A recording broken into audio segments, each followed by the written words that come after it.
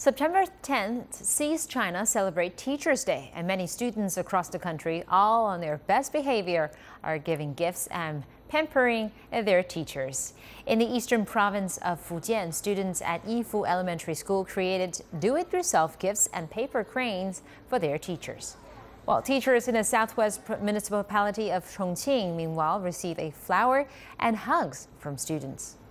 Teachers in neighboring Guizhou province were given discounts if they visited local scenic spots, and some regions have seen even offered free entry to popular tourist destinations just for teachers.